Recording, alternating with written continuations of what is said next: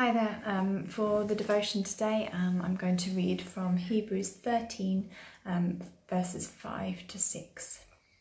Keep your lives free from the love of money and be content with what you have, because God has said, "Never will I leave you, never will I forsake you."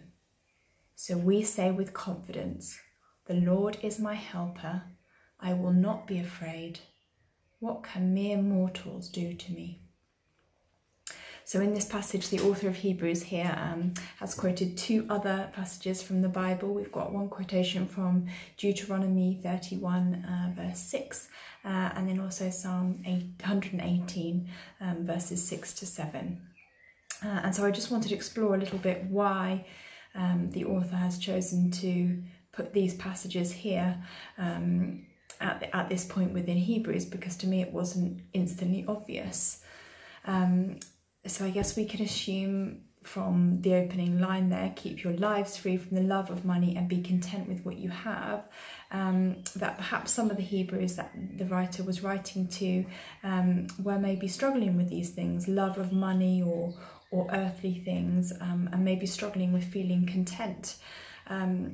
So then directly after mentioning these struggles, these challenges, our author offers us the antidote here, and that is the reminder of the commitment of our God, that he will never leave us and he will never forsake us.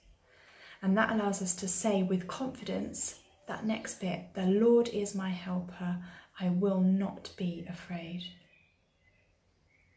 So these passages combined form a really beautiful picture of faith, of our trust in the Lord as our helper, and that is the antidote to the love of earthly things and lack of contentment.